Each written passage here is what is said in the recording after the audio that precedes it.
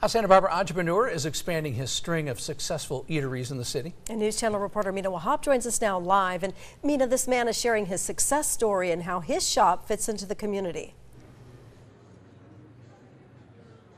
Currently standing outside of Mesa Burger, where this all started.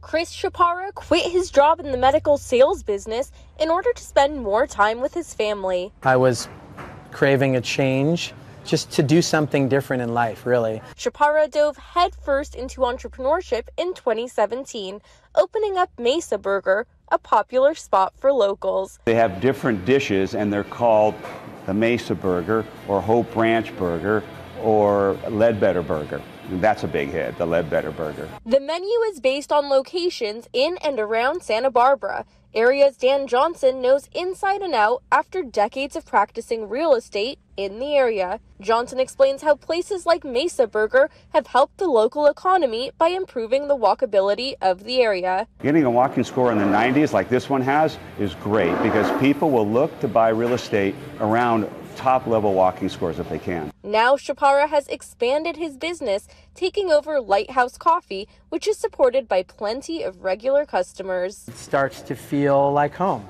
You see the same people, they order the same things, people know each other by name. Everybody here has a good vibe to them. I've made a lot of friends here that I hang out with like outside of work all the time. I mean, I'm doing that today. In total, Chaparra owns 3 Mesa Burgers and 4 Lighthouse Coffee shops. Why not stop by and get a nice dirty chat?